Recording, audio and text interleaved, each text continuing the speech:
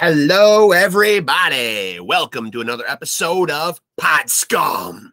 This is the podcast where we dive into the deepest, darkest, murkiest waters with a wide array of legendary, that's right, legendary guests. I am, of course, your host, your bastard of ceremonies, the number one scumbag, Rex Ruger. That's Rex with 3 X's. You might also know me as the man with the golden voice and the velvet tongue, ladies.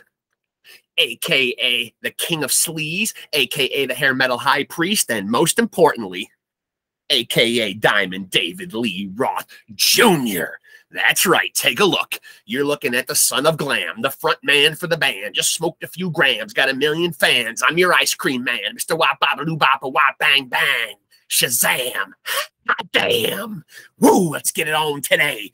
We got a legend. But before I get to that, little product placement. If you too would like the locks that rock, get the product that does it all. Of course, this is the No Frills podcast. You don't get no frills because you get to look at me and you get plenty of thrills. And I am almost 50 years old and don't know shit about technology. So there's also that too.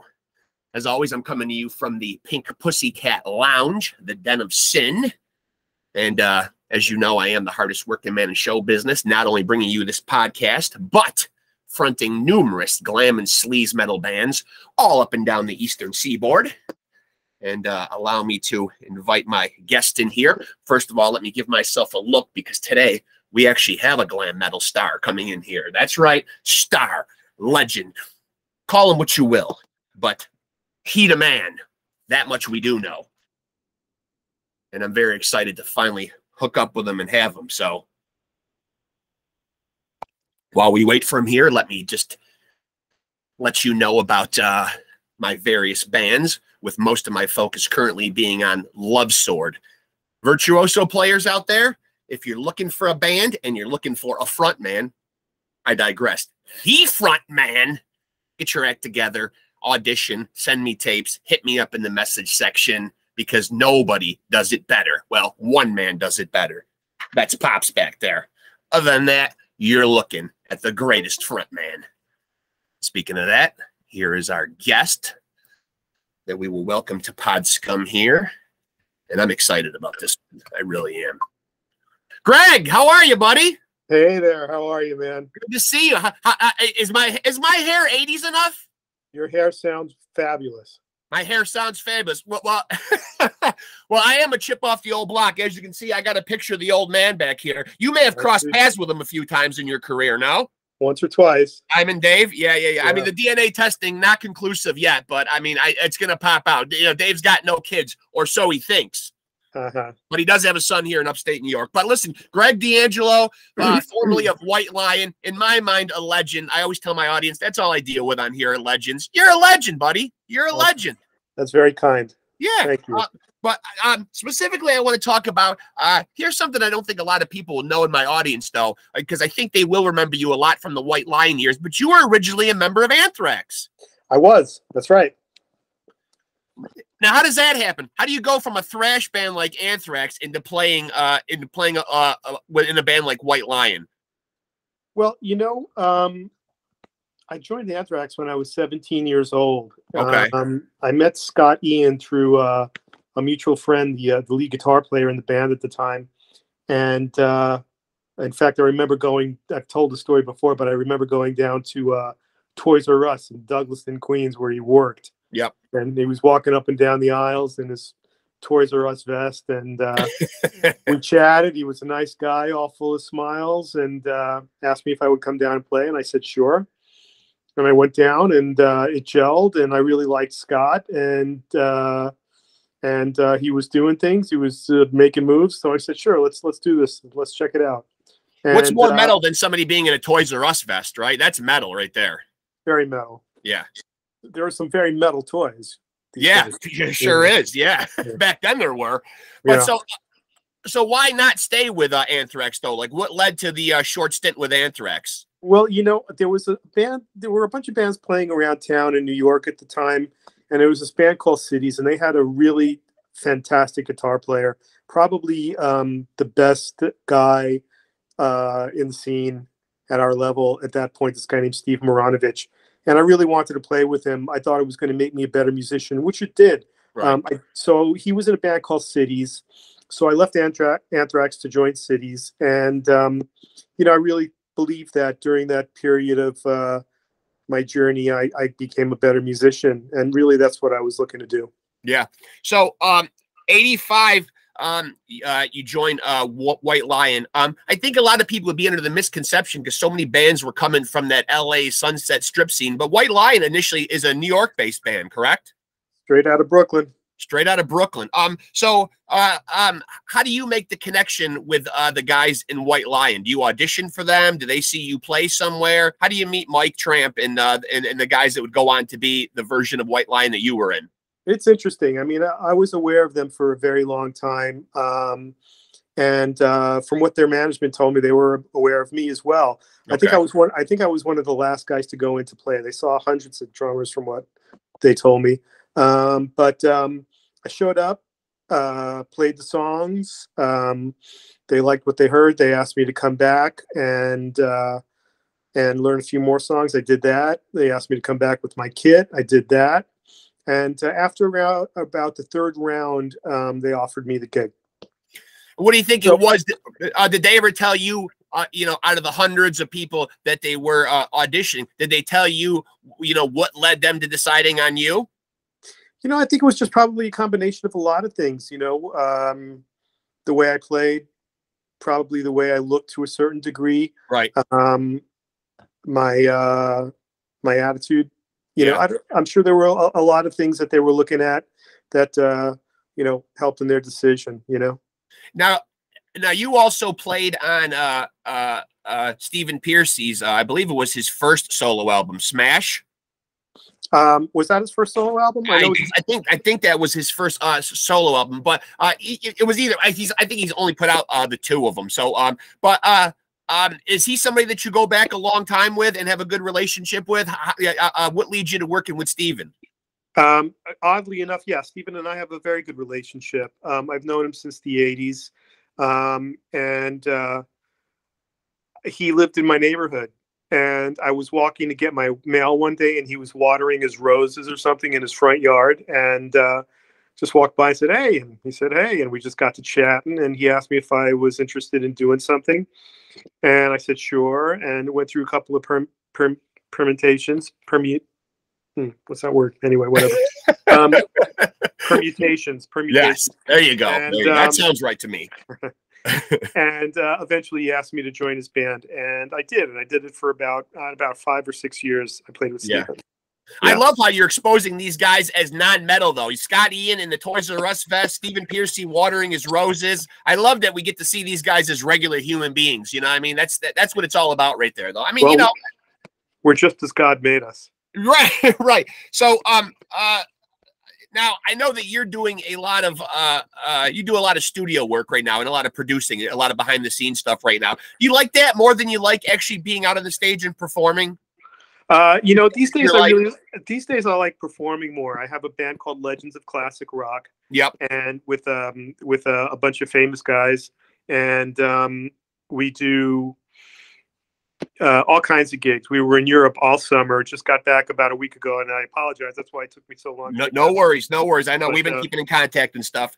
Yeah, it's a feature band, and we have a great time playing. And I think I've done, I don't know, maybe about 100 dates with the band this year so far. It's been a great year for us. Now, as somebody who's toured the world, and as you say just now, just coming back from Europe, I'm always intrigued. I like to get musicians, takes on this who are on here. What are the differences that you see in the European audiences and how they receive, the hard rock, heavy metal? Because they just seem to get it a little more over there. I don't know what it is, but I mean, do you get that sense from the European audiences? I get that sense from a lot of the places we play. It's Europe, it's the United States. I think a lot of people are really hungry to see live music again. It's been such a tough couple of years that, everybody wants to go out and wants to have a good time, as do we. That's why we started playing again. We really wanted to get out there and have some fun. And we have been, luckily. But I wouldn't really draw a line between the European audiences and the American audiences. I think anybody that shows up really wants to be there and Right. really wants to enjoy the music. Now, do you, you know, I know over the years there's been speculations that have swirled around. I think they've finally been put to bed now, at least from what I hear out of the Mike Tramp camp, that there will never be a White Lion reunion with the original members. I hate to, you know, you hate to say never, but does it seem like it'll ever come to fruition with so many bands right now reuniting? Everything that was old becomes new again. There's always an excitement. But are we past that point with White Lion? I don't know. The older people get, I guess, the more unlikely it becomes as time goes on. But yeah, I'll never say never. You know, I mean, if the situation was right for everyone, I'm sure we would look at it. Are you in contact with any of the White Lion guys? Yeah, I'm in contact with all of them to varying degrees. Okay. So what do you think about, because I'm actually going to be going tomorrow to see Megadeth play. Now, James Lomenzo is currently in that version of Megadeth. Do you like him as a fit in that band? He's such a great player. As long as he's happy and he's having a good time doing it, you know, he's got all the blessings that he needs. More power to him. Yeah. So what's it like being a counselor for this rock and roll fantasy camp? Is that something that you really enjoy? You talk to me a little bit about mentoring people and just, you know, having them glean wisdom from you and passing along everything that you've learned. Rock and roll fantasy camp just seems like a real hoot for the people that are involved in it. It's a great time. It's it's great to interact with the people that come out and want to involve themselves with that. It's a real unique, fun thing to do, and I would recommend it to anybody that wants to do it. And it's a great opportunity to interact with a lot of my peers that I don't normally get to see. You know, that's a big bonus, I think, for all of us. Sure. That get to be counselors. You know, we get to kind of impart some of our information, and we get to see sides of other musicians that we wouldn't normally get to see.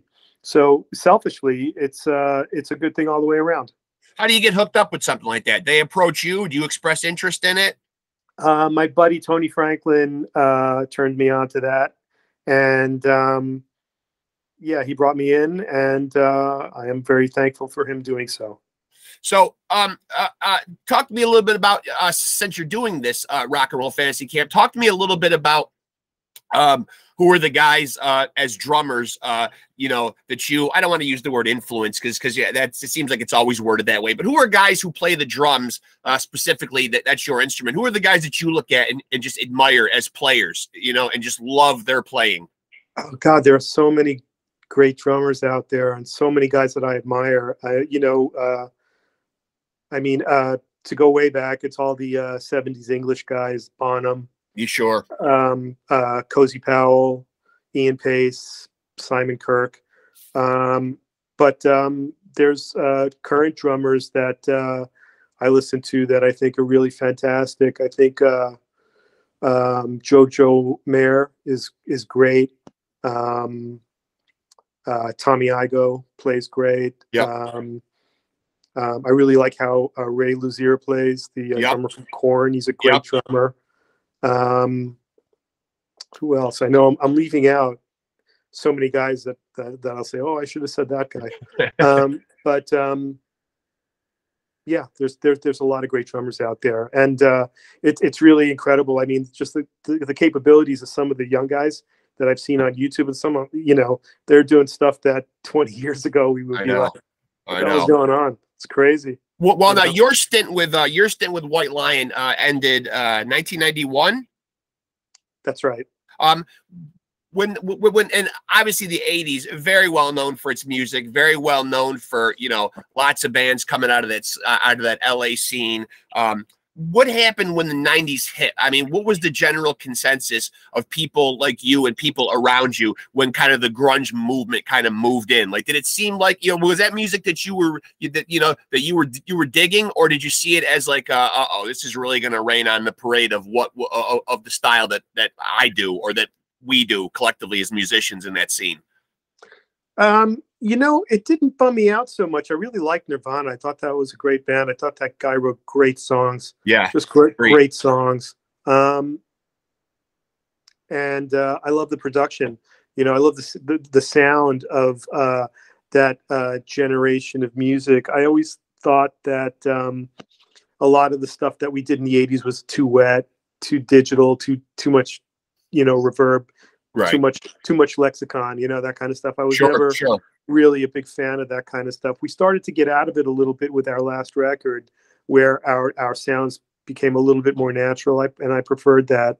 But I never thought that the grunge movement kind of stole our thunder. It was Right. different. It was really a different thing, and fads change, and generations want their own thing that they can identify with, and I can understand that. But the irony to me was that I always saw that the big shows, the big heavy metal, hair metal, rock shows went to the country market.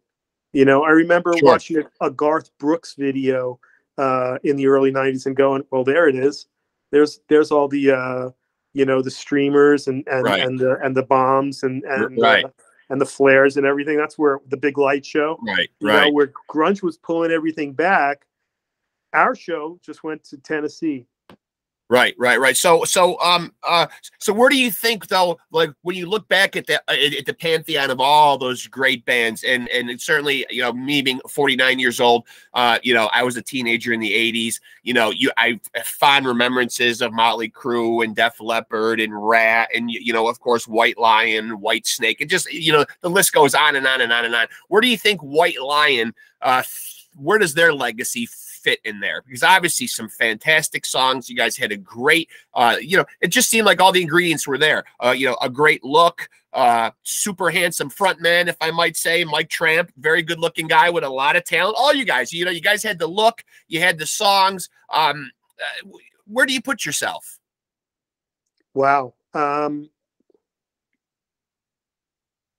I don't know. I guess we were a part of that moment. We were, we were lucky enough to have some really good accomplishments with our records and our tours, and very fortunate. I really feel blessed to have had the opportunity to do what we did and meet some of our heroes and play with some of our heroes, and and to obviously have made somewhat of an impact, because people are still calling to talk to me. So Sure.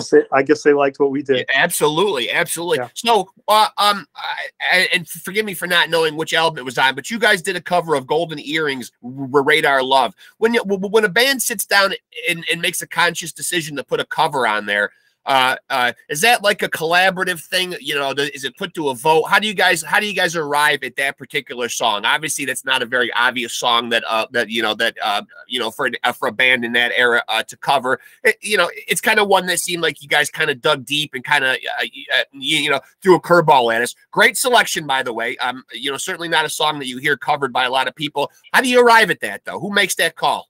Well, it was a very natural thing for us. We used to kind of jam on that verse groove during sound checks. Okay. Back in the day, and it just got to the point where we were getting ready to do this next record, and we talked about doing a cover, and one of us said, well, what about doing Radar Love? And then we looked at it a little harder. We worked up a version of it, and it worked out. But it was a very natural process.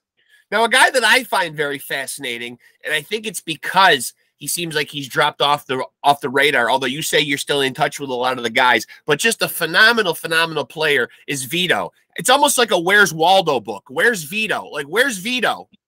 Vito's around. Vito's around. Okay. Yeah. Is Vito doing anything from a musical standpoint, though?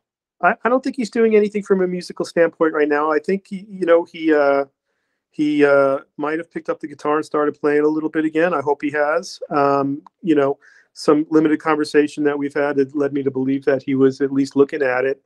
But he's got responsibilities, and that take priority for him, and that's what he's doing with his life. And I think that if he wants to play, there's certainly avenues for him to do so, and that's going to be his decision. When I read a couple of interesting articles when I was making some notes and some stuff I want to talk to you about on here. Where do you stand on people that would say that apart from a lot of your peers, that White Lion added political elements to your music. You agree with that statement? Obviously, I'm looking here. Cry for Freedom. Certainly touched on apartheid, El Salvador, broken home, dealing with divorce, Little Fighter. Did you guys make a conscious decision amongst yourselves? And how active were you guys back then? How serious did you approach social/political issues? Well, Mike chose the subject matter, and Mike wrote the lyrics to the song. So it was really mostly his decision, and that was fine. I think some of the songs, probably gained a little bit more credibility due to the seriousness of the lyrical content. But as far as choosing what subject matter to write about, that was Mike's call. And really probably more a question for him, honestly. Was there any pushback from the band, though, to kind of say, like, hey, come on, this is kind of putting a damper on. This music's about, kind of like about having fun and stuff like that. Maybe we shouldn't write about stuff that's so heavy. Or were you guys kind of all on board with whatever he chose to write?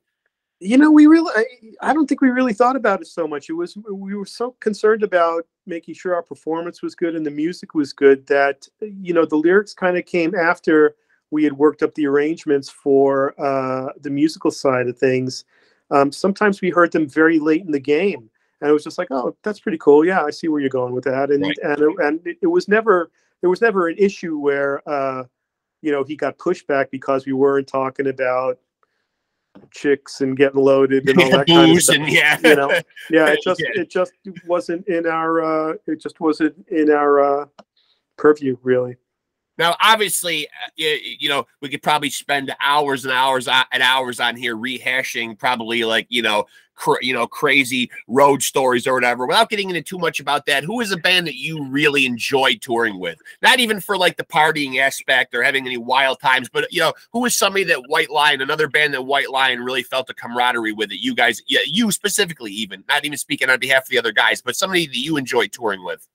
All of them, really. I mean, we were lucky enough to do about a month with Kiss. They were the first band to take us out on a major tour. They were idols of mine when I was a kid. Sure. And, I was honestly a bit starstruck when we got to do that. So for me, that was a real big deal. And then we went to Aerosmith, which was kind of like just unbelievable. Swinging from one legend to another. Yeah, that is pretty crazy. Yeah, you walk into work and Steven Tyler says, "Hey, Greg, how you doing, man?" I know, mind blowing. Yeah, totally mind blowing. I don't get to walk into work to that. I work by day as a nurse, so I get to walk into blood and sick people and stuff like that. So I would love to walk in and have Steven Tyler say, "Hey, how's it going?" That's a pretty good day at the office. It was pretty cool, I have to say. Now, so what's the endeavor that you're working on now that you talked about at the top of the interview? The Legends of Classic Rock. Okay. The website is locrband.com. Okay. And who's part of this project with you? Who are the legends involved in this? Terry Luce from Great White is my partner. It's mine and his band. We're lucky. We have Chuck Wright from Quiet Riot. Nice. Playing bass, and we have Jason Boylston from Bad Company and Jefferson Starship playing guitar, and we have Kevin Jones from Ozzy Osbourne's band playing keys. And what was the impetus for getting all you guys together? Who reaches out to who in that scenario? Because obviously you guys are all pretty big heavyweights at your individual positions. Who reaches out and makes that connection and kind of assembles you guys all together? Well, Terry and I have been friends for 30, 35 years, and we met one night at a local jam here in Los Angeles that actually Chuck managed and owns, called the Ultimate Jam Night down at the Whiskey. Okay. And so Chuck had invited the two of us down just coincidentally. And, and I hadn't seen Terry in a long time. So we caught up. And at the end of the night, we said, "Hey, why don't we think about doing something?" And so that turned into this. So what is the goal like with this band? Like, will you guys record music? Is this just something that you guys are going to take out live and just, you know, perform for people? Or, you know, are you guys going to get in the studio and make an album? It's a performance band at this point. That's our Okay. primary focus. We're doing same kind of venues that most of our contemporaries are doing: sheds, packs, you know, performance art centers, Yep. and all other kinds of gigs. You know, now obviously, you know, over the course of your career, you know, from when you started to now, huge, and I talk about this with other musicians on here too, huge, epic shifts and changes in the music business. How has it affected you personally? Like now, obviously, you know, I hear the same story from a lot of musicians on here.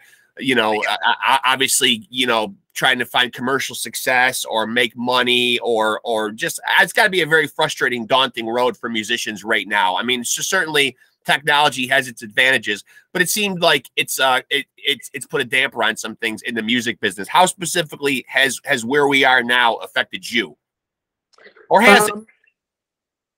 Go ahead. I'm sorry. I know I said, or has it affected you? You know, it's kind of guided our choices as far as what we're going to do professionally. And you know, that said, our focus is really more on performance than making records or anything like that at this point. And luckily for us, we've been busy, so it's occupied a lot of our time as well. It doesn't really leave a lot of time to make a record. And honestly, the financial aspects of making a record these days don't make that much sense for us. No, you I'm know, hearing so, it more and more. I know. You know, if we could go out and do a couple of shows and make the same money, why would I spend 6 weeks making a record or 8 weeks making a record? Right. You know, plus writing and all that kind of stuff. So, you know, for us, it's really more about going out and playing and having fun and kind of, you know, doing a victory lap, for want of a better description, and you know, having a good time. So at this stage of your career, in this stage of your life, what is touring like? Are these like flyaway dates? Like, this isn't like, you know, I mean, like taking this out for weeks and months at a time, right? This is going out and doing like isolated dates here and there. Primarily, yeah. Yeah. So you don't want to see the back of a tour bus anymore, right? Sleeping on those rolling caskets anymore, right? Those days are over. Much, yeah, no, not so much anymore. Now, are you still a New York based guy? No, I've been in Los Angeles since the 80s. Oh, okay. Do you ever get back to the East Coast at all? Infrequently, when I play. Now, what are the differences that you see being an East Coast guy, being out there for as long as you have, though? Have you managed to find a lot of the things that you used to love about New York in the East Coast out there? Can you find good pizza, for instance? You can find good pizza. You can find good. So all the trappings of home back here on the East Coast, you're able to find out there. For the most part, yeah. That's pretty good. That's pretty good. Yeah. I guess you're doing all right then, right? I got no complaints. So, are you one of those kind of guys who, when you're doing this, this Legends band, are you the kind of guy that likes to have a full plate and juggle multiple projects, or do you put all your focus just into this right now? Do you have other endeavors that you're doing right now? We've got a couple of things that we're thinking about doing, but as I said before, you know, Legends takes up such a great amount of time out of my day that I find myself really just spending a lot of time managing the band and making sure everything is where it's supposed to be, and you know, making sure that our calendar is full. Is there music? Because I know that this is very tough for me, being almost 50 years old, where I don't feel like I'm stuck in a time warp all the time and leaning heavily on the bands of the past. But are there any new bands out there that are impressing you or that have caught your attention that make you say, like, wow, rock and roll is in good hands? You know, I mean, there's people that take the torch and run with it. There's a couple of bands that I like. I mean, I really like Rival Sons. I think they're a great band. I think they're really original. Yep. But they've been around for a long time now. As far as anything kind of newer than that, I'm a little deficit, I have to say. I'm not really up on you know, I still listen to my Led Zeppelin and my Bad Company records. You know, that's where my head is at. Yeah, I'm guilty of that also. And throughout these past couple of years, how have these current times, how have they treated you and your family as far as like COVID? Did you stay healthy through it all? stayed healthy through it all. Yeah, I had it once. I had COVID once or twice. It kind of was a light hit for me. Me too. Luckily, knock on wood. Yeah. But you know, it's funny. I was telling my wife that for the first 6 months when the whole world locked down, it was kind of reinforcing to know that we got along and my family is really solid and we could survive under the same roof in quarantine apocalypse or whatever. That's pretty scary sometimes, like when you're thinking of being quarantined with somebody, you know, especially when it actually comes down to actually happening, like, okay, now we're going to be trapped here together, and that's right. I guess we'll find out what we're really made of here. Could have been a lot worse. Yeah, sure. Yeah.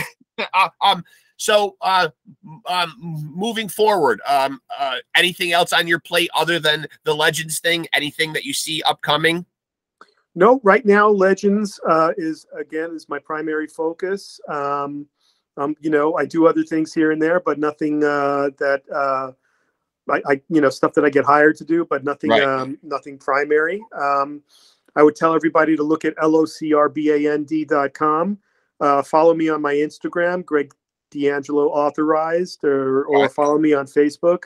And there's Legends of Classic Rock pages on Instagram and Facebook and all that for that as well. And that's the best way to keep it in touch with what I'm doing. Awesome. Let me just ask you real quick, in light of the fact that some of your peers, the aforementioned Kiss, obviously the big stadium tour that's going on, as a player who's had a long career himself, do guys, when they get to a certain status, like your Paul Stanleys or your Vince Neils, do those guys get a pass when they're using these tricks that everyone is claiming that they're using, backing vocals and this and that, where people are accusing it of not being an authentic live performance? Where do you stand on that? Go see the show, have a good time, and don't tell musicians how to produce their show. They're just trying to make the best show they can for you. I couldn't agree with you more. It shouldn't be, you know, there shouldn't be any judgment. Nobody's looking for notes. Right. And plus, I mean, you know, who can replicate like what they could do 40 years ago? I defy anybody to try to do, you know, or try to do or be what they were 40 years ago. I mean, you're just not the same person anymore. You know, if you need stuff to, you know, enhance where you are in life, you know, I think fans need to understand that they have to meet these artists, you know, where they are at this point in their career. You know, I mean, you know, I don't think Steven Tyler's going to hit the high notes and dream on anymore. You know what I mean? Like, you know, who could? It's very, very difficult, you know? Yeah. Well, you know, that's life. That's life. Yeah. Well, listen, I appreciate you being so generous with your time. It was great talking to you. I'm glad we were finally able to make this happen. I wish you all the luck in the world with all your future endeavors, and we'll stay in touch, and hopefully we can do this again somewhere on down the road. I look forward to it. Thank you so much. Yeah. Thanks a lot, Greg. I appreciate it. Have a good rest of your day, buddy. Bye now. All right. Later.